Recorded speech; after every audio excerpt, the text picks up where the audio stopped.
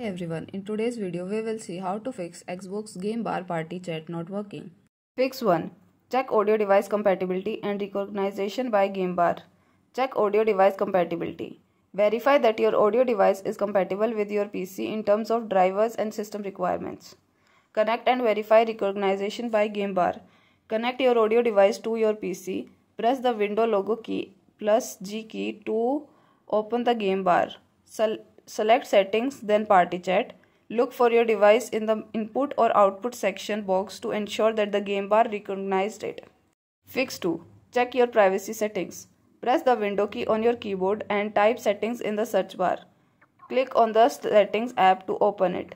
Click on privacy in the settings window. Click on app permissions in the privacy window. Scroll down and click on Xbox Game Bar to view its privacy settings. Check the settings to ensure that they are set to your desired level of privacy. Fix 3. Update audio drivers and Windows update audio drivers using Device Manager. Open the control panel and select Device Manager. Locate sound, video and game controllers. Right-click on the audio device and select Update Driver. In the window that appears, select Search automatically for updated driver software. Update Windows to the latest version.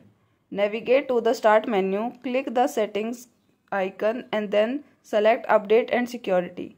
Click Windows Update on the left side of the window. Select Check for Updates. Window Update will automatically download and install any available update including audio drivers. Fix 4. Reset the Game Bar in System Components. To address the issue of Xbox Game Bar not working due to potential bug after an update, you can try resetting the Game Bar in the system components. Follow these steps. Reset Game Bar in Settings. Go to the settings on your PC, navigate to Apps, then System Components, locate Xbox Game Bar and select the option to reset it. Fix 5. Repair Xbox Game Bar. Press Window plus I key to launch Windows setting. Click Apps, then App and Features. Select for Xbox Game Bar in the search box and hit Enter. Next, click on the 3 dot, then Advanced Options. Select Repair.